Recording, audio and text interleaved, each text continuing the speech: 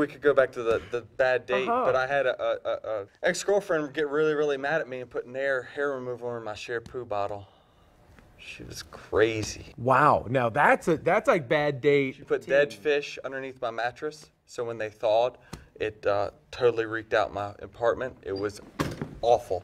She opened up milk cartons and put them behind my headboard, so the smell of my apartment was awful. This is heavy stuff. Maybe that should have been my worst date ever. Yeah, you could be like, yeah, the worst 6 months of my life. Only my close friends know that story, but they all know it. How long did you date this person?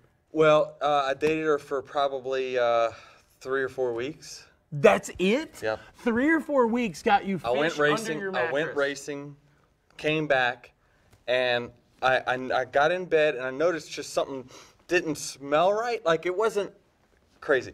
Well, when I woke up, it was Gag City because all the fish had thawed. She went to the store, got frozen fish, put them under the mattress, ruined my mattress. I never lived in that apartment ever again. That was my last night there. Oh, and by the way, a friend called me and said, don't use your shampoo because she put Nair hair removal in your shampoo bottle.